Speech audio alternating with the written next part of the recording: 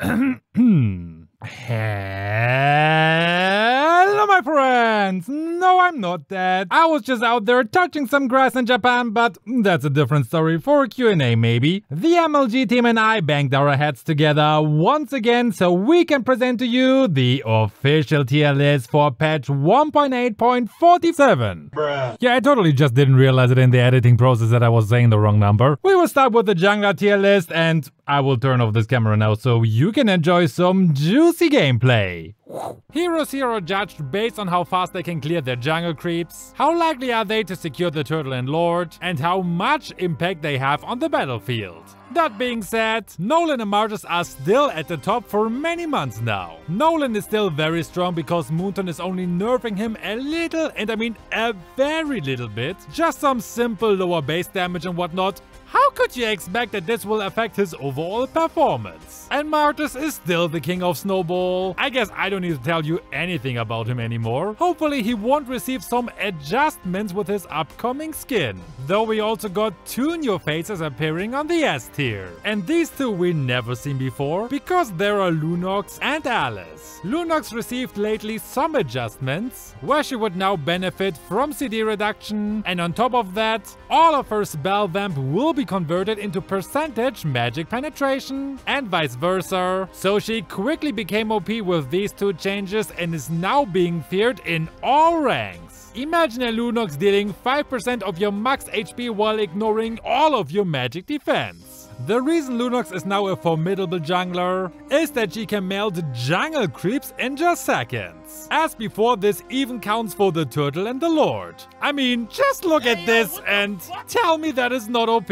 Now, since she can benefit from CD reduction items, she can literally spam a hold every 3 seconds or so. TDLR, she's just bonkers. Another bonkers lady is our thirsty vampire Alice. She is probably the strongest jungler right now, because she also have received the most insane buff, where she will no longer have to rely on her stacks to be good. Instead, she now have mana regen as her passive, and will now get more mana back if she's in combat with enemy heroes. Now, why is she the best jungler right now? She's no longer a late game hard scaling hero, she got a teleport, her second skill now deals percentage HP damage, though it's capped for jungle creeps. Her ultimate heals better, and she also got a lower CD for her first and second skill. She just checks all the marks that you ever wanted to be checked, so it's officially time to call her mommy.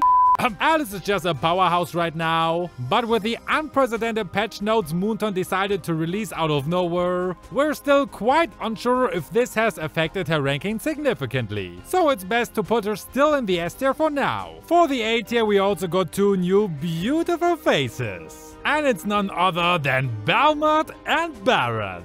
Moonton had done their buffs so right that they both went basically from the D tier straight up to the A tier. Belmont also benefits a lot from the new War Axe, making him really strong once he got this item. Barrett on the other hand is now easier to work with, as his stacks are easier to maintain, and he got a dash for his ultimate. Our big friendly dinosaur is now a great pick, as he's not too reliant on his teammates anymore as he used to be. The same can't be said for our flying woman Fanny though. As she have been now one of the top junglers for pretty much all the time, Moonton was left with no choice but to give her consecutive nerfs. And as a result, she's now a bit too difficult to work with after all the nerfs. But who knows, maybe she receives another enemy collapse skin and gets a buff to boost her sales. What are the odds, right? Yeah, that's exactly what happened.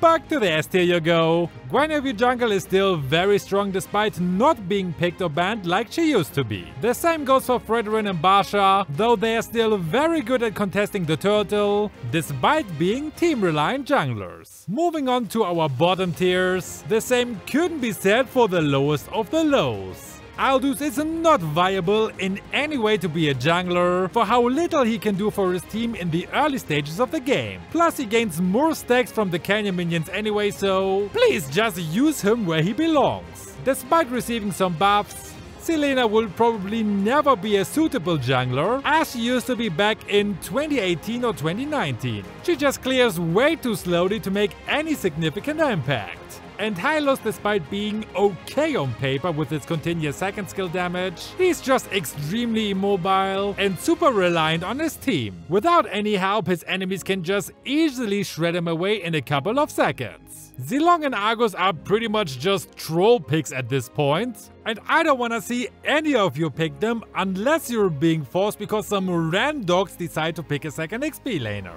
Talking about the XP laners, what should a good XP laner have to be considered as good? First, they should be tanky enough to sustain some damage. Secondly, they should have some sort of CC to help pick off enemy heroes. Thirdly, they should be able to rotate pretty fast, so they're able to help with the turtle lord fight even when it's on the other side of the map. Remember, we're in high elo here, we do these things. And lastly, they should have a decent clearing speed and should be able to defend their turret on their own. Starting off from the best, first we have our daddy Yuzong. Due to his M5 skin, Moonton buffed our big black dragon once again, increasing the damage while also decreasing some of the CD of his skills. Alongside with the recent buff of War Axe, you should never get excited when you have to deal with our daddy. I mean, unless you like some rough penetration. Please, video editor, make a beep over that.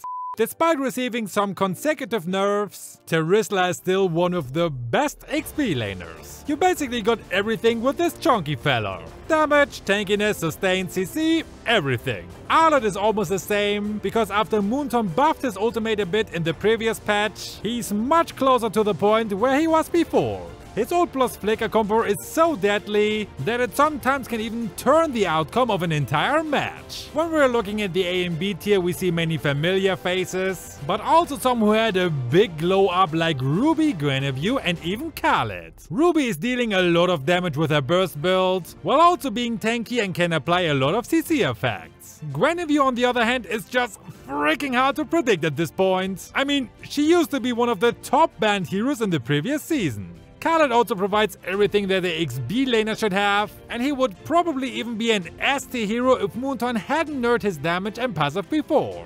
Underestimating the Sandman just because he's been in the Moonton dungeon for so long will be a big mistake. Alice and Barrett are now much higher rated because of the beautiful buffs they received, and Cici is only an 80 hero for us despite she's being one of the most banned heroes. She is very strong, yes, but I think most people are still more afraid of her because they don't really know how she works. Now let's have a look at the lower tiers and especially our F-tier heroes. 𝐃𝐢𝐬𝐜 we pointed out already many times, and I know we will receive a couple of comments again who claim that we have no freaking idea what we are talking about, but it is just what it is. Sylvana we already discussed many times as well, but we also got 2 new entries with Yin and 𝐾𝐢𝐬𝐜. First, when it comes to our electric chicken, some of you would probably argue that you can still use him on the XP lane. 𝐾𝐢𝐬𝐜 really doesn't belong on the XP lane. Just think about it. How many times have you seen him on the XP lane for Mythic and above? He's a roamer and should be played as one. Lastly, we have one of the most feared heroes in epical glory, Yin. Aside from the cool skins Yin have, his domain expansion is extremely disappointing because basically every non-marksman and mage can easily kite him and leave.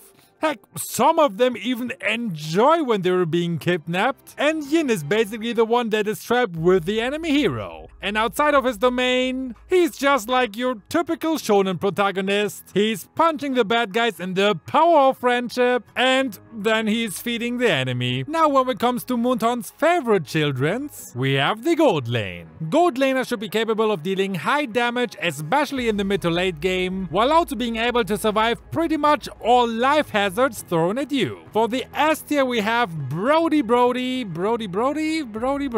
Yeah, we have multiple Brodies because I can talk. Brody Bruno and obviously my beloved 1-1. Brody has been one of the best marksmen of the game ever since all of his opponents became obsolete. His mobility, range, burst and sustained damage is top notch, and it's just extremely hard to pick off this guy. Also, obviously while we were making this script, Moonton just had to make a change on this guy. They nerfed his ult damage and CD, however, we don't think that this will affect Brody's standing on the tier list at all. In solo queue you almost can't find any better marksman than him. Bruno is also really strong on the gold lane, especially if you're in solo queue. Bruno is generally strong throughout the whole match, but especially in the early game he can just pressure his lane enemy with his big balls. But the strongest gold laner right now has to be 1-1, of course. And I mean, do we really still have to explain it? I guess not. When we have a look at the A and B tier, it looks quite different from our last list. 𝐾𝐢𝐬𝐜𝐸 is great again as he can demolish an enemy team with one well-set ult if he's fed enough. 𝐾𝐢𝐬𝐜𝐸 got a new rising tank build with vengeance, especially after the rise of the tanky heroes, especially Alice. If you haven't used her with a tank build yet, you might wanna give her a try.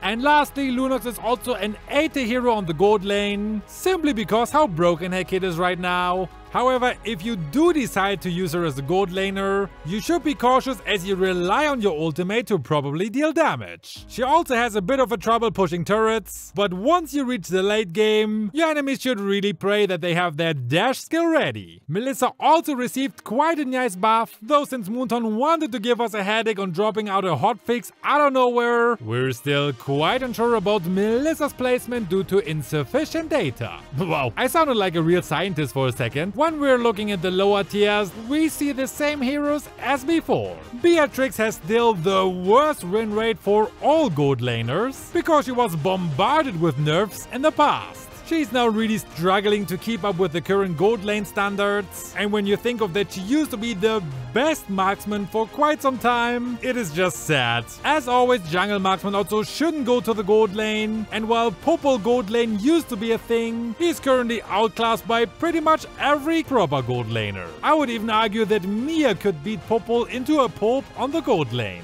In the long run, of course. That being said, Moonton increased Popol's damage to jungle creeps, which also basically turned him into a jungle marksman. Now let's go straight down the middle and go to the mid lane. Mid laners should have quite some things to be considered as good. First, they should be able to aid their teammates by utilities, or just by freaking bursting down the enemies. Secondly, they should be able to clear their way fast. And lastly, they should be able to rotate to the other lanes fast. Basically do everything fast. The mid lane is still a bit dry if you'd ask me, as the heroes on the tiers basically never change. Still, we have a few new faces here and there that are worthy of a mention. For the top of the top, Novaria is still very strong with her vision giving and high damage sniping. Faramis had also surfaced a lot more this time, since his second life is so precious that it can turn the tides of a battle. And that is one of the reasons why Valentina is also back in the S tier again, as there are currently many heroes with great ultimates that are being picked. However, you should obviously only pick Valentina after your enemies have picked their heroes and at least one of them have a great ultimate to steal. And lastly, the last OP mage, yeah, it's 𝐿unox. No need to explain anymore why she's OP. When we go to the A and B tier, one hero I'm very happy to see is our cute little Nana. Yes, I mean it, Nana. Nana is actually very strong right now. Molina can now instantly turn her enemies into little Pokemons, and if there were a lot of enemy heroes getting hit by that AoE, all of them would be turned into freaking little Pokemons. The duration of this morph is also very long, around 1.8 seconds, though Molina don't want to stay in bushes for very long anymore and disappears after 3 seconds. She also don't want to run anymore, so her range got pretty small. Odette also sees the light of day in these days, as she's actually very strong right now with her large AoE ult, and as many players are still underestimating her abilities, so why don't you open their eyes to a new world when they are laying dead in their own base and you destroy their base? Lilia is still a really good mage right now, as she can essentially spam her skills without stopping, and those orbs deal a ton of damage. Lilia can make your life a living hell if you don't have any dash skills to escape her glooms. And Kadita is... well, Kadita. If you're following this channel for longer, you know exactly why she's strong. When we're moving to the lower tiers, Gord is definitely the trashiest mage that was ever created. No, not even the trashiest mage. The trashiest hero that was ever being created in any kind of game. Achieving 25 hate comments by people who are just looking at the tier list and don't understand the joke why I put Gord every time in the F tier, check. In reality, he's obviously a B tier hero right now. Quite good, but he's still outclassed by many of the previous mentioned mages. When we are looking at the real F tier heroes, we firstly have Aldog for the same reason. Don't play Aldog on the mid lane anymore, it's not working well. He is an XP laner. Zask is going to be an FT hero until Moonton finally decides to change something on him. The same goes with Sylvana, and Aurora will most likely leave her cozy and warm place on the F tier once her revamp is out. Last but not least, we have our dear roamers. Roamers are quite diverse in a lot of ways. We obviously have the typical tanks, but we also have the support healers and the damage dealers. As the roamer, you should be the one who aids your team as much as you can, so pick one that suits your team the best way. That being said, for our top roamers, first we have Matilda. Ever since her rework, Matilda had been such a strong hero to face against. Her improved ally dash is such a big help, but obviously her ultimate change has been the big game changer, as you can easily one-shot enemies or just dash out of danger. Diggy has finally shown what it takes to be the real egg. Being able to spam his X and nuke the hell out of your enemies, it is no wonder why he's one of the most banned supports right now. No one seems to like facing this little punk.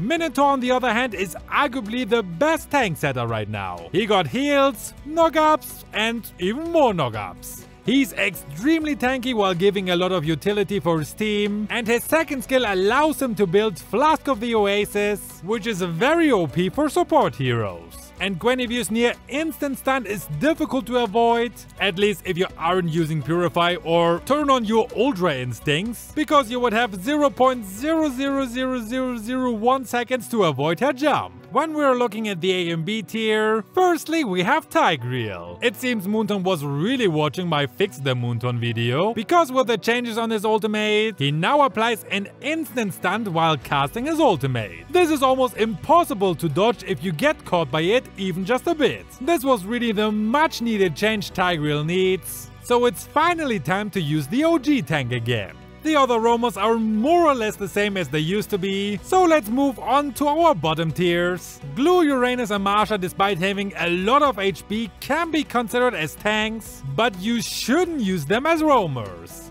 Their skill sets are very good for sustaining and dealing damage, but not for aiding their teammates. It is near impossible to protect any of your allies if they're being attacked, so if you wanna use them on the XP lane where they belong. Yin, in theory, on the other hand, should be a good roamer because of his domain expansion, but he's just way too squishy. Before he gets even the chance to steal the enemy's jungler during the turtle takes, he'll be already dead or getting dragged away by the enemy's roamer. And lastly we have Layla, because why not? Now knowing which are the best heroes is very useful, but you should also definitely know how to use your items correctly. For that, watch this video where we explain to you how all defensive items work. And yes, almost every hero needs some defensive items. See you over there!